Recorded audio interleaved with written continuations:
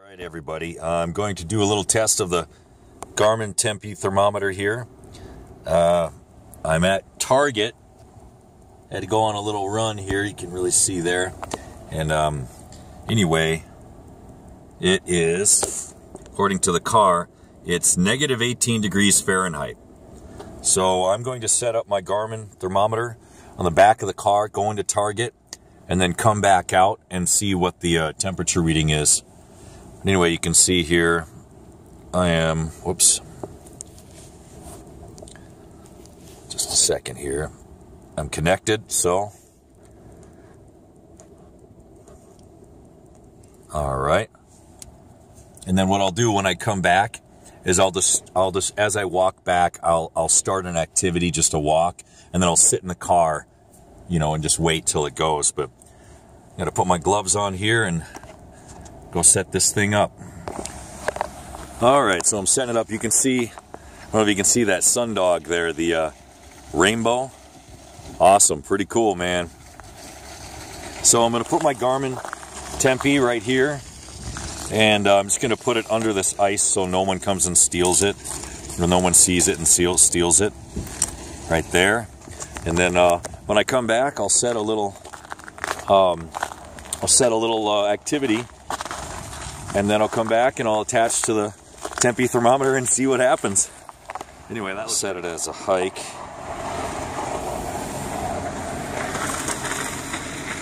And I want to wait till the Tempe thermometer gets locked on. So I'm just going to put my groceries away here. All right, everything is set to go. You can see my battery's running real low, so I just got to start this right now. There we go, it started.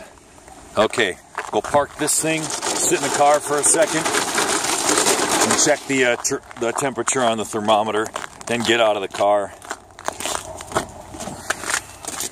All right, let's just see.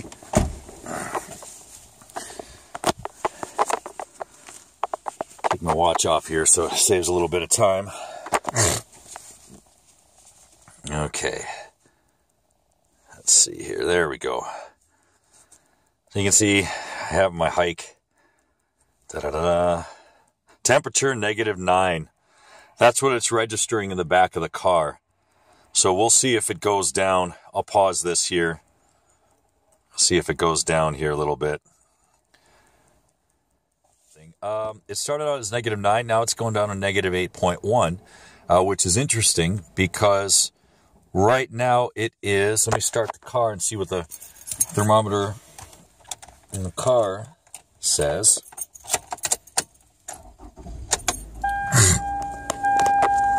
Says it's still 18 below. But what's nice is, on the Garmin Tempe thermometer manual, the range it has is down to -4 degrees Fahrenheit. So it's actually trying really hard to measure this -18, but it can only go down to about -8.1 or, you know, -9 or so. Well, that's good to know. All right, I'm going to shut this down because my watch is running out of battery, and I'm going to save it. That's kind of neat. Then I'm going to go get my poor Tempe out there struggling.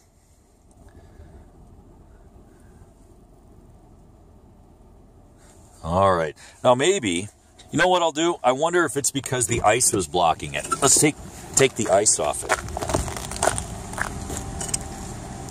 Let's take the ice off it. I'll put it right here in the shadow and see what happens. Try it, see if it goes down even farther. Actually taking that ice off, it didn't help at all. The temperature now is registering a -7.5. Oh, maybe it is going. Well, I'll watch it for a second here and see if it gets even colder. Yeah, so you can see the weather widget here on my watch, which is connected to my phone. It says it's -16.